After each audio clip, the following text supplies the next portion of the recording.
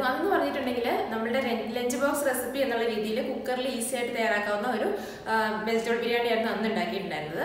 ഇന്ന് പക്ഷെ നമ്മളുടെ തനി നാടൻ റെസിപ്പി ആയിട്ടുള്ള ഒരു വെജിറ്റബിൾ ബിരിയാണിയാണ്. അത് കുറച്ച് സമയമെടുത്ത് ചെയ്യേണ്ട ഒരു റെസിപ്പിയാണ് കേട്ടോ. പക്ഷെ വളരെ ടേസ്റ്റി ആയിട്ടുള്ള റെസിപ്പിയാണ്. അപ്പോൾ എങ്ങനെ തയ്യാറാക്കുന്നത് നമുക്ക് നോക്കാം. നമ്മൾ ആദ്യം ഇഞ്ചി, വെളുത്തുള്ളി, പച്ചമുളക് അരച്ചിട്ടുള്ള ഒരു പേസ്റ്റ് തയ്യാറാക്കാൻ പോവാണ്. അപ്പോൾ അതിന് വേണ്ടിയിട്ട് 15 അല്ലി വെളുത്തുള്ളിയും 3 പച്ചമുളകും അതുപോലെ ഒരു 1.5 ഇഞ്ച് പീസ് ഇഞ്ചിയും കൂടിയാണ് അരച്ചെടുക്കുന്നത്. പേസ്റ്റ് തയ്യാറായിട്ടുണ്ട്. ഇനി നമുക്ക് വെജിറ്റബിൾസ് കട്ട് ചെയ്യാം. നമ്മൾ ഒരുപാട് വെജിറ്റബിൾസ് ഒന്നും ആഡ് ചെയ്യുന്നില്ല. ഉരുളക്കിഴങ്ങ്, ക്യാരറ്റ്, ബീൻസ്, പിന്നെ കുറച്ച് ഗ്രീൻ പീസ്, ഇത്രയാണ് നമ്മൾ ആഡ് ചെയ്യുന്നത്. ഏറ്റവും കൂടുതൽ ആഡ് ചെയ്യുന്നത് ഉരുളക്കിഴങ്ങാണ്. 2 ഉരുളക്കിഴങ്ങ് കട്ട് ചെയ്ത് ചേർക്കുന്നുണ്ട്. കുറച്ച് നീളത്തിലാണ് എല്ലാ വെജിറ്റബിൾസും ഞാൻ കട്ട് ചെയ്തിട്ടുള്ളത്. ഒരുപാട് കനമില്ലാണ്ട് കട്ടി കുറച്ച്, അതേസമയം കുറച്ച് നീളത്തിലാണ് എല്ലാം കട്ട് ചെയ്തെടുക്കുന്നത്. 2 ഉരുളക്കിഴങ്ങും പിന്നെ ഒരു 10 ചെറിയ ബീൻസും പിന്നെ 2 മീഡിയം സൈസ് ക്യാരറ്റുമാണ് എടുക്കുന്നത്. ക്യാരറ്റ് ചെറുതായതുകൊണ്ടാണ് ഞാൻ ഇങ്ങനെ എടുത്തിരിക്കുന്നത്. 2 എടുത്താൽ മതി മീഡിയം സൈസ് ആണെങ്കിൽ. ഇപ്പോൾ വെജിറ്റബിൾസ് എല്ലാം നമ്മൾ കട്ട് ചെയ്തെടുത്തിട്ടുണ്ട്.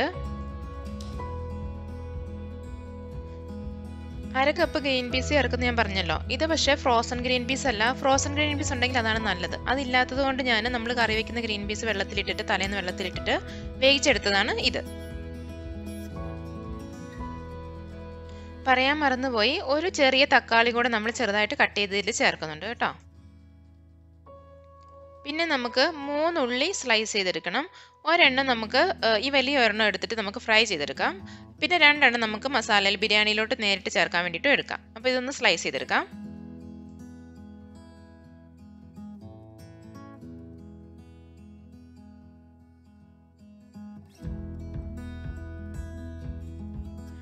അടുത്തതായിട്ട് നമുക്ക് ഒരു പേസ്റ്റ് തയ്യാറാക്കി എടുക്കാനുണ്ട്. അതിന് വേണ്ടിയിട്ട് 5 കാഷ്നട്ട്, മുഴുവനായിട്ടുള്ള കാഷ്നട്ടാണ്. 5 കാഷ്നട്ട് ഞാനിങ്ങനെ ചേർത്ത് വെള്ളത്തിലിട്ട് വെക്കാൻ പോവാണ് കുതിരാൻ വേണ്ടിയിട്ട്. അതുപോലെ തന്നെ 1.5 ടീസ്പൂൺ കസ്കസും കൂടി ഇതിൻ്റെ കൂടെ ഞാൻ കുതിരാൻ വെക്കുന്നുണ്ട്. ഒന്ന് കുതിർന്ന ഒരു അരമണിക്കൂർ കുതിർന്ന ശേഷം നമുക്കിതൊന്ന് കുറച്ച് വെള്ളം കൂട്ടി മിക്സിയുടെ ജാറിൽ നന്നായിട്ട് അരച്ചെടുക്കണം. അതിന് വേണ്ടിയിട്ടാണ് 1.5 ടീസ്പൂൺ കസ്കസാണ് ചേർത്ത് കൊടുക്കുന്നത്.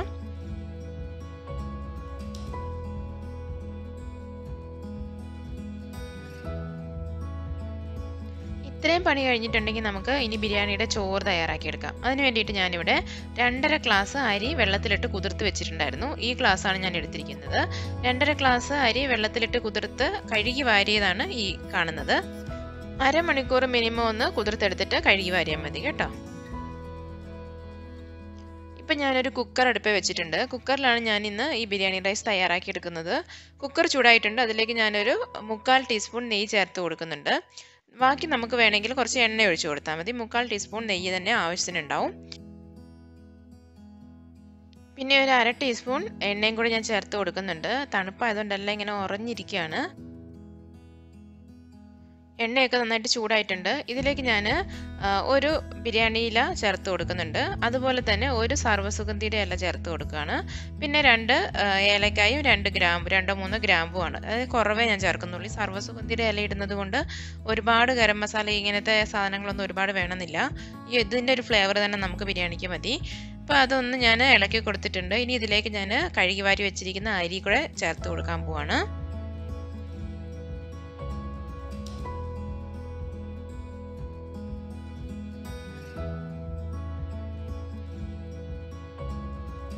ഇനി നമുക്കിതിലേക്ക് ആവശ്യത്തിനുള്ള വെള്ളം ചേർത്ത് കൊടുക്കാം. ഈ ഗ്ലാസ്സിലാണ് ഞാൻ അരി അളന്നിരിക്കുന്നത്. അതേ ഗ്ലാസ്സിലാണ് ഞാൻ വെള്ളം അളക്കുന്നത്. ഒരു ഗ്ലാസ്സിന് 1.5 ഗ്ലാസ്, ഒരു ഗ്ലാസ് അരിക്ക് 1.5 ഗ്ലാസ് വെള്ളം എന്നുള്ള കണക്കിൽ 2.5 ഗ്ലാസ് അരി ആയതുകൊണ്ട് 3/4 ഗ്ലാസ് വെള്ളം ഞാൻ അളന്നെടുത്തിട്ട് അത് ഒഴിച്ചു കൊടുക്കുകയാണ്. ചൂടാക്കിയ വെള്ളമല്ല, നോർമൽ വെള്ളമാണ് ഒഴിച്ചു കൊടുക്കുന്നത്. ഒന്ന് മിക്സ് ചെയ്യാം. അതുപോലെ ഇതിലേക്ക് ഞാനിപ്പോൾ തന്നെ ഉപ്പും അതുപോലെ കുറച്ച് നാരങ്ങാനീരും കൂടെ ചേർത്ത് കൊടുക്കുന്നുണ്ട്.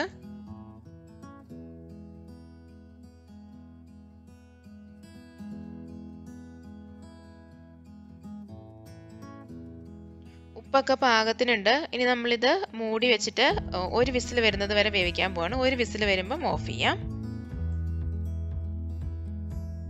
ഇപ്പം ഞാൻ കുറച്ച് വലിയൊരു പാത്രം അടുപ്പ് വെച്ചിട്ടുണ്ട്. ആ പാത്രം ചൂടായിട്ട് അതിലേക്ക് ഞാൻ എണ്ണ ഒഴിച്ചു കൊടുക്കുകയാണ്. ഇത് നമുക്ക് ബിരിയാണി മസാല തയ്യാറാക്കാൻ, അതുപോലെ കാഷ്നട്ട്, റൈസിൻസ്, ഉള്ളിയൊക്കെ വറുത്ത് കോരാൻ വേണ്ടിയിട്ടുള്ളതാണ്. അതുകൊണ്ട് കുറച്ച് അധികം എണ്ണ ഞാൻ ഒഴിച്ചു കൊടുത്തിട്ടുണ്ട് കേട്ടോ. വെളിച്ചെണ്ണയാണ് ഒഴിച്ചു കൊടുത്തിരിക്കുന്നത്. അപ്പോൾ പാത്രം നന്നായിട്ട് ചൂടായിട്ടിരിക്കുകയായിരുന്നു. അതുകൊണ്ട് എണ്ണ നന്നായിട്ട് ചൂടായിട്ടുണ്ട്. ഇത് ഹാർഡ് അനഡൈസ്ഡ് പാത്രമില്ല, അങ്ങനത്തെ പാത്രമാണ്. അതുകൊണ്ട് നന്നായിട്ട് ചൂട് നിൽക്കും. അതുപോലെ കുറച്ച് വലിയ പാത്രമാണ്. ഒരു ഫാമിലിക്കൊക്കെ 2 നേരത്തേക്കുള്ള ഭക്ഷണം ബിരിയാണിയൊക്കെ ഉണ്ടാക്കാൻ പറ്റിയൊരു പാത്രമാണ് കേട്ടോ. അപ്പോൾ ഇനി നമുക്കിതിലേക്ക് കാഷ്നട്ട് ഇട്ട് കൊടുക്കാം. അതുപോലെ മുന്തിരിങ്ങ, അതായത് റേസിൻസും എടുത്ത് വെച്ചിട്ടുണ്ട്. ആദ്യം കാഷ്നട്ട് ഇട്ട് കൊടുത്ത് വറുത്ത് കോരാം. അതിനുശേഷമാണ് നമ്മൾ മുന്തിരിങ്ങ ഇട്ട് കൊടുക്കുന്നുള്ളൂ. കാരണം ഞാൻ എപ്പോഴും പറയാറുണ്ടല്ലോ, മുന്തിരിങ്ങ പെട്ടെന്ന് എണ്ണയിലോട്ട് ഇടുന്ന പാടെ പെട്ടെന്ന് അതിങ്ങനെ വീർത്ത് വരും. അപ്പോൾ തന്നെ ഉടനെ കോരിയിലേക്ക് കരിഞ്ഞു പോകും. അതേസമയം കാഷ്നട്ട് കുറച്ച് നേരം ഒന്ന് ഇളക്കി കൊടുത്താലാണ് ആ കളറൊക്കെ ഒന്ന് ചേഞ്ച് ആയി വരുള്ളൂ.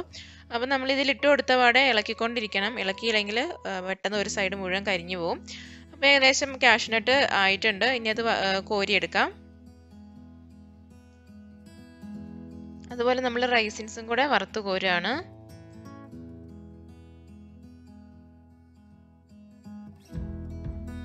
ഇനി നമുക്കിതിലേക്ക് സ്ലൈസ് ചെയ്ത് വെച്ചിരിക്കുന്ന ഉള്ളി ചേർത്ത് കൊടുത്ത് നന്നായിട്ട് ഫ്രൈ ചെയ്തെടുക്കാം.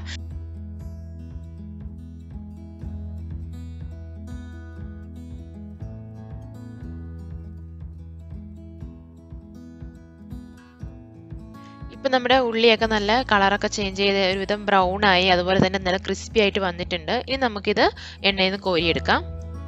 ഇനി ഈ സെയിം എണ്ണയിലാണ് ഞാൻ ബിരിയാണിക്ക് ആവശ്യമായിട്ടുള്ള മസാല തയ്യാറാക്കുന്നത്. അതിന് വേണ്ടിയിട്ട് ഇപ്പം ബാക്കിയുള്ള 2 ഉള്ളി സ്ലൈസ് ചെയ്ത് വെച്ചിരിക്കുന്നതും കൂടി ചേർത്ത് കൊടുത്തിട്ടുണ്ട്. ഇനി നന്നായിട്ട് ഇതൊന്ന് വഴണ്ട് വരട്ടെ. ഇപ്പോൾ ഉള്ളിയൊക്കെ കുറച്ചൊന്ന് വഴണ്ട് വന്നിട്ടുണ്ട്. ഞാനതൊരു സൈഡിലേക്ക് മാറ്റിയിട്ട് ഇപ്പം ഇഞ്ചിയും വെളുത്തുള്ളിയും പച്ചമുളകും കൂടെ അരച്ച പേസ്റ്റ് എണ്ണയിലോട്ട് ചേർത്ത് കൊടുക്കുകയാണ്. ഇത് നന്നായിട്ടൊന്ന് വഴറ്റി കൊടുക്കണം. അതിൻ്റെ പച്ചമണമൊക്കെ മാറിയിട്ട് ഒന്ന് വഴണ്ട് വന്ന ശേഷമാണ് നമ്മൾ ഉള്ളിയായിട്ട് ഇത് മിക്സ് ചെയ്യുന്നുള്ളൂ. കുറച്ച് നേരം ഒന്ന് ഇളക്കി കൊടുക്കണം.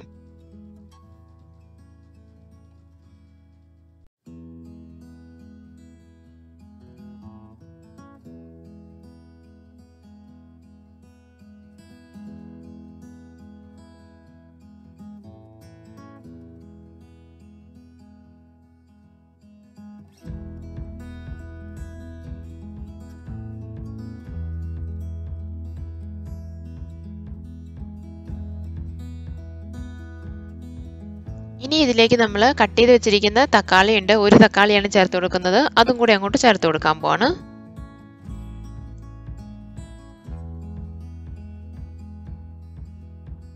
ഇനി ഈ തക്കാളിയൊക്കെ ഒന്ന് വെന്തുടയുന്നത് വരെ ഒന്ന് മൂടി വെച്ച് വേവിക്കാം. സിമ്മിലോ അല്ലെങ്കിൽ മീഡിയം ഫ്ലെയിമിലോ ഇട്ട് കൊടുത്താൽ മതി.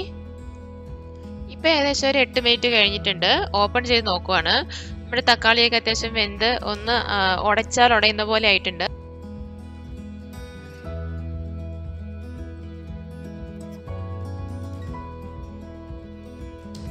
ഇനി ഇതിലേക്ക് കട്ട് ചെയ്ത് വെച്ചിരിക്കുന്ന വെജിറ്റബിൾസ് എല്ലാം ചേർത്ത് കൊടുക്കുകയാണ്. പൊട്ടറ്റോ, ക്യാരറ്റ്, ബീൻസ്, അതുപോലെ തന്നെ green peas, frozen green piezo അല്ലെങ്കിൽ വേവിച്ച ഗ്രീൻ പീസോ ചേർത്ത് കൊടുക്കുക. അതുപോലെ ഉപ്പും കൂടെ ഇട്ട് കൊടുത്തിട്ട് നമുക്കൊന്ന് ഇളക്കി മൂടി വയ്ക്കാം.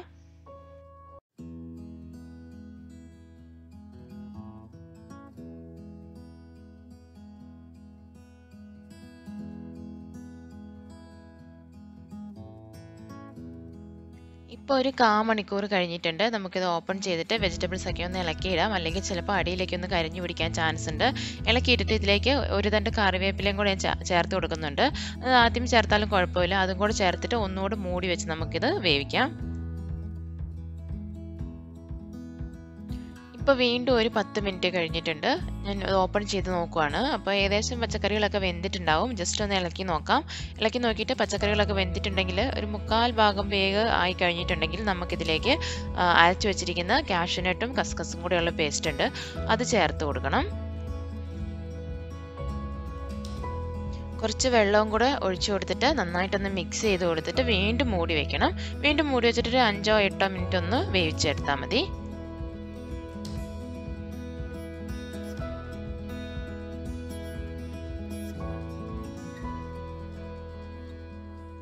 ഈ സമയം നമുക്ക് കുക്കർ ഓപ്പൺ ചെയ്ത് നോക്കാം. ചോറൊക്കെ ആവശ്യത്തിന് വെന്തിട്ടുണ്ടോ എന്നൊക്കെ ഒന്ന് അറിയണം. ജസ്റ്റ് ഒന്ന് ഇളക്കി നോക്കാം. ചെറിയ തവി അല്ലെങ്കിൽ എന്തെങ്കിലും സ്പൂണോ ഫോർക്കോ ഒക്കെ വെച്ചിട്ട് ഇളക്കിയാൽ മതി, അല്ലെങ്കിൽ ഉടഞ്ഞു പോകാൻ ചാൻസ് ഉണ്ട്.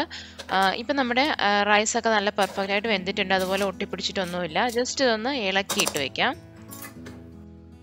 ഇപ്പോൾ ഒരു 5 മിനിറ്റ് കൂടെ കഴിഞ്ഞിട്ടുണ്ട്. നമുക്കിത് ഓപ്പൺ ചെയ്ത് നോക്കാം.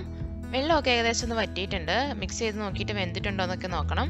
പിന്നെ ഈ ബിരിയാണി മസാല തയ്യാറാക്കുമ്പം വെജിറ്റബിൾസ് ഒന്നും മുഴുവനായിട്ട് ഇങ്ങനെ ഉടഞ്ഞു ചേരരുത്. അത് ആ കഷ്ണങ്ങൾ അങ്ങനെ തന്നെ കിടക്കുന്നതാണ് അതിൻ്റെ ടേസ്റ്റും ഭംഗിയൊക്കെ. അപ്പം വെന്തിട്ടുണ്ട്. അതുപോലെ ഞാൻ ടേസ്റ്റ് ചെയ്ത് നോക്കിയപ്പോൾ കുറച്ചൊരു ഉപ്പിൻ്റെ കുറവുണ്ട്. അതുകൊണ്ട് കുറച്ച് ഉപ്പ് പൊടി ചേർത്തിട്ട് ഒന്നുകൂടെ മിക്സ് ചെയ്ത് കൊടുക്കുകയാണ്. എന്നിട്ട് നമുക്കിതിലേക്ക് നമ്മൾ വേവിച്ച് വെച്ചിരിക്കുന്ന ബിരിയാണി റൈസ് ചേർത്ത് കൊടുക്കാം.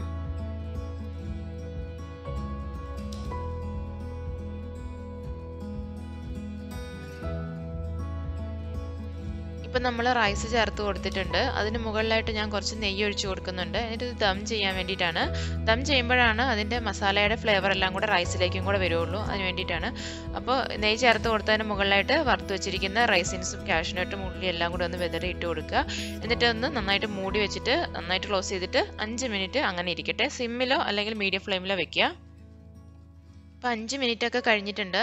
ഓപ്പൺ ചെയ്യാം. നല്ല മണം വരുന്നുണ്ട്. ബിരിയാണിയുടെ അങ്ങോട്ട് കൊതിയാവുന്ന ഒരു മണമാണ്. ഇപ്പം തന്നെ കഴിക്കാൻ തോന്നും. അങ്ങനത്തെ സ്മെല്ലാണ് വരുന്നത്. നമ്മൾ എന്നിട്ട് ഇങ്ങനെ ഒരു സൈഡിൽ നിന്ന് മിക്സ് ചെയ്തെടുത്തിട്ട് പ്ലേറ്റിലേക്ക് സെർവ് ചെയ്യാം.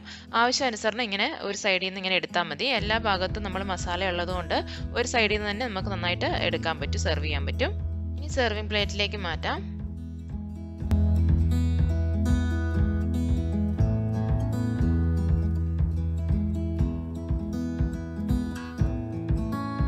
അപ്പോൾ എല്ലാവരും ഈ വെജിറ്റബിൾ ബിരിയാണി തയ്യാറാക്കി നോക്കുക. തയ്യാറാക്കി നോക്കിയിട്ട് നിങ്ങളുടെ അഭിപ്രായങ്ങളൊക്കെ കമൻറ്റ് ചെയ്യാൻ മറക്കരുത്. പിന്നെ ഒരു കാര്യം പറയാനുള്ളത്, നമ്മുടെ വീഡിയോസൊക്കെ ആദ്യമായിട്ട് ആരെങ്കിലും കാണുന്നുണ്ടെങ്കിൽ മറക്കാതെ ചാനൽ സബ്സ്ക്രൈബ് ചെയ്യുക. സബ്സ്ക്രൈബ് ചെയ്യുമ്പോൾ തൊട്ടടുത്തുള്ളൊരു ബെലൈക്കൺ ഉണ്ട്. ബെലൈക്കൺ കൂടെ ക്ലിക്ക് ചെയ്യുമ്പോൾ വരുന്ന ഓപ്ഷനിൽ ഓൾ എന്നുള്ള ഓപ്ഷൻ കൊടുക്കുകയാണെങ്കിൽ ഞാൻ വീഡിയോസ് അപ്ലോഡ് ചെയ്യുമ്പോൾ ഉടനെ നിങ്ങൾക്ക് നോട്ടിഫിക്കേഷൻ കിട്ടുന്നതായിരിക്കും. സോ നെക്സ്റ്റ് റെസിപ്പി ആയിട്ട് വരാം. Till then take care.